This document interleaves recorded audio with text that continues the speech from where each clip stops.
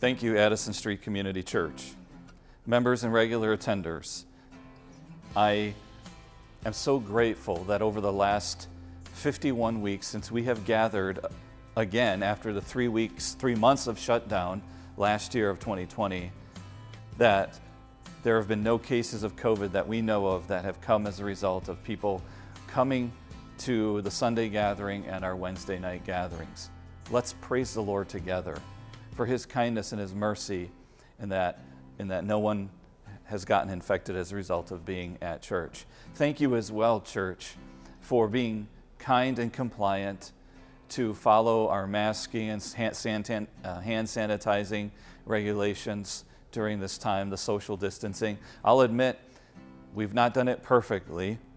And if you're honest with yourself, you've probably not been completely perfect and vigilant in this. Of course, you may be wondering now that today being Friday, June 11th, what are we going to do now that the state is opening up and the city is opening up and everything feels like it's going back to normal? How about church? Well, from now on, you do not have to feel like you have to wear a mask at church. I would like to say that masks are going to be optional, but instead of us thinking in terms of what are our rights now in this new phase of normality, I want us to think in terms of leading and leaning into each other with love. So I want to encourage everyone to still bring a mask to church, have it on you just in case. We will have masks here available for you. Hand sanitizer will be in the same places. There's not going to be any kind of tape around putting us between certain distances between each other.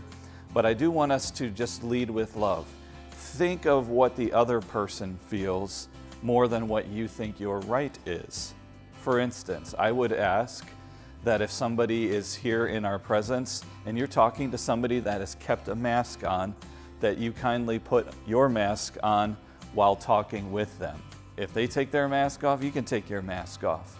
But out of love for other people, whether or not they're vaccinated, we ask you to wear a mask when talking to those with masks. Otherwise, you don't have to sing with a mask, listen to the scripture reading with a mask. Those are optional. We are just asking that, as before, that we all lead and serve each other with love and consider one another, as Philippians tells us, better than ourselves. If we go about it that way, we won't have to really think about what the restrictions or the guidelines are. But let us keep each other safe and be loving to one another. Obviously, if you're sick, don't come to church. Or if you think you might have another illness or COVID, it's best to stay away and do the quarantine. But otherwise, do come to church.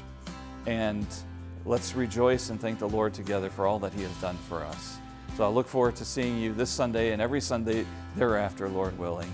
God bless you.